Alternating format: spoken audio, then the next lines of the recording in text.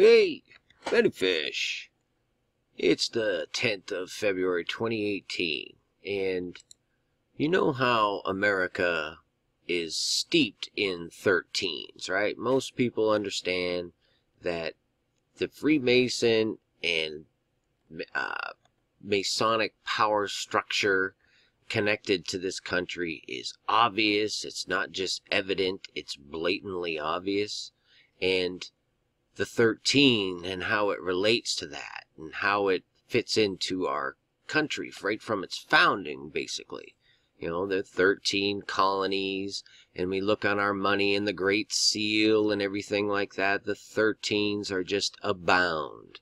And 13 derives originally, biblically, from Nimrod, essentially. He kind of put the seal on the 13, and it's symbolic of rebellion and lawlessness. Okay, the Nimrod, the mighty one, he's before the Lord, meaning he tried to take the place of God. He was the 13th in Ham's line. All sorts of illustrations of the number 13 meaning rebellion. And I'll link you to a couple of things also that illustrate this as well, in the relationship to the United States, the Great Seal, and the money. And the number 13 primarily. But, you know, also 33, you know, they have their favorites, so to speak. But 13 is very key in the United States. And the reason I bring all this up is to have something to do with the prayer breakfast that Trump was at the other day. And I saw this article, and first of all, liberty it struck me that, you know, I don't think most people take into account, you know, the biblical definitions of liberty. I mean, in how we live, you know, in the flesh.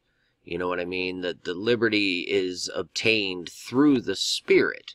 You know, you either have legitimate liberty or you have licentious liberty.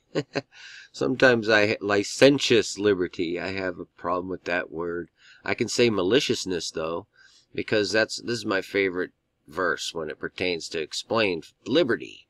You know, because as free, you know, in America we proclaim ourselves the land of the free and liberty, right? And not using our liberty for a cloak of maliciousness. We don't want to use it as a cloak of maliciousness, but as a servant of God, right? That's biblical. There's two choices. You either free legitimately your liberty or licentious, okay? Moral or ceremonial liberty, okay? And we can even look at the definitions, you know. Legitimate is legitimate, according to law, lawful, in accordance with established rules, principles, or standards. And of course, licentious, sexually unrestrained, lascivious, libertine, lewd, lawless, immoral, unrestrained by general morality. I think we get the message, and it's a pretty clear choice.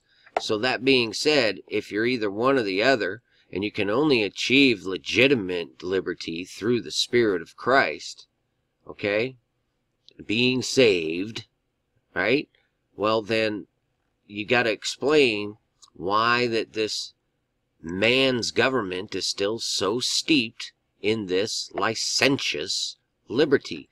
Because I want you to just see, as an example, the 13s, remember that, and the liberty. I pulled up the prayer breakfast, his speech, and of course most people watch it on CNN, which in and of itself is a 3, a 5, and a 5. The VV, the W, and the 3, which add up to 13. Okay, there's your 13. Look at the video. It's 13 minutes long and 58 seconds, which is 5, 8 is 13. So 13, 13. There's signatures all over it. And I just pulled this up random. And there just happens to be 33,948. Look at this. 272 thumb up. 911, 911. Even the comments. Do you see what I'm saying? This is the kind of thing that is shown to me to illustrate the depth and the subtlety of this dark spirit in this world and how it will infiltrate any man. No man's government is legitimate. None. but they will convince themselves, and Satan will convince them that they are. Donald Trump, folks, I mean, what is he? He is a tower builder. What was Nimrod? He built Babel, right? I mean, all of this, and they invoke, I need you to listen to him. I need you to listen to him from 3 minutes exactly. We're going through the threes here again, and I'll show you what I mean, just how subtle it is, and we'll go just like 20 seconds or so, but just listen to what he says. Central to American life and to liberty. Our founders invoked our Creator 4 times in the Declaration of Independence. Our currency declares, "In God we trust." Okay, that's all I need you to hear. In God we trust. It declares on our currency, right? What is our currency? Has anyone not looked closely at our currency? Because our currency is nothing less than the work of Satan himself, depicting his sacrificial little stunts all over them, as well as ones to come. And this is real stuff. And he's invoking "In God we trust" on our currency. And notice right at 3 minutes and 1 second. And to liberty. And to liberty. And he states it very clearly, very deliberately. Liberty. What liberty are we talking about? What is demonstrated? What are the fruits of what we see, folks? That's all I'm asking. Is that someone who's walking with Christ? Just saying. And right straight through. Of course, Founders invoked our Creator 4 times in the Declaration of Independence. Our currency declares, "In God we trust." I mean, come on. Our currency declares "In God we trust." He invokes the founders, such as George Washington.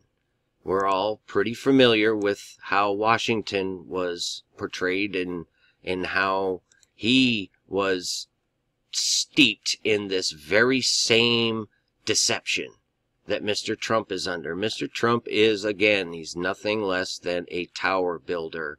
He is fulfilling prophecy.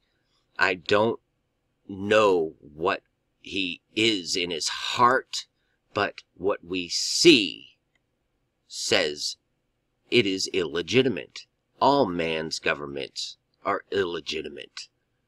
Okay? And I just wanted to show you that it is just hard at work in everything, everywhere. And it's telling me, yes, I'm seeing these types of things way too frequently for not to tell you that this is upon us. And you need to be saved. You need to be washed in the blood of Jesus Christ. And if you don't understand what I'm talking about, search it out, because I'm just not the preacher type. You know, it's just, you need to really humbly seek it when you realize how deep the darkness runs and how there is no escaping it in this flesh. It's a spiritual war, and that's where you have to engage the darkness through Jesus Christ. It's the only way. So seek him today. And peace and grace to all of you. Many fish. Finally, my brethren, be strong in the Lord, and in the power of his might. Put on the whole armor of God, that ye may be able to stand against the wiles of the devil. For we wrestle not against flesh and blood, but against principalities, against powers, against the rulers of the darkness of this world, against spiritual wickedness in high places. Wherefore take unto you the whole armor of God,